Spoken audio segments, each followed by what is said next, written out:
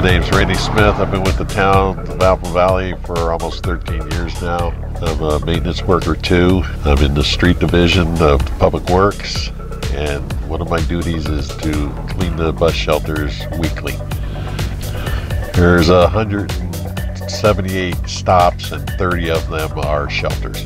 Used by students, elderly, a lot of people that don't have the means to have transportation. So it is very good for them to have this in the town. We keep it clean for them. Unfortunately, there are some people that don't keep it clean, so that's why I have to go behind them and clean up. A lot of times I'll pull up to a bus shelter and there'll be graffiti, screens kicked out, maybe broken glass, weeds. So I just clean it all up or repair the shelter as I need to. During the week, if there's a problem, any public works person sees a problem at a shelter, they'll let me know.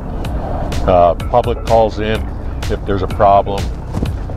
That's when I'll go out and take care of that. At the time, we don't wait until the weekly maintenance. We go out and do that right away. For the most part, everything goes pretty smoothly, but there's always that hiccup. There's always somebody breaking something, and we take care of that. Yeah, this is just one of my duties. I do it once a week. I have plenty of other jobs I do. I install signs, damaged ones, new ones. I do weeds. I do potholes if needed. I do a little bit of everything. Keeps me moving all day long.